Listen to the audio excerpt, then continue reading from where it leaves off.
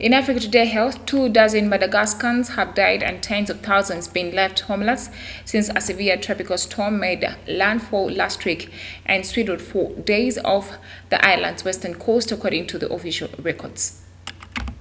Over the week, Cyclone Chinoso has tracked southeastwards, extending damage to houses, schools, and cutting off several national roads. 25 people are now known to have died and 21 others are still missing, according to an update from Madagascar's Risk Management Office. At least 83,181 people have been affected, with nearly 38,000 displaced from their homes.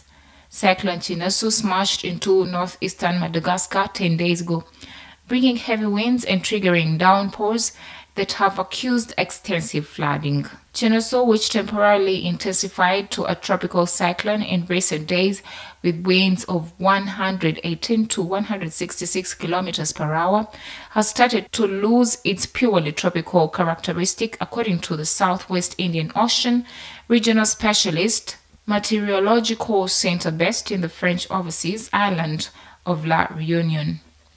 Storm Chinoso made landfall on January 19th, packing winds up to 110 kilometers per hour.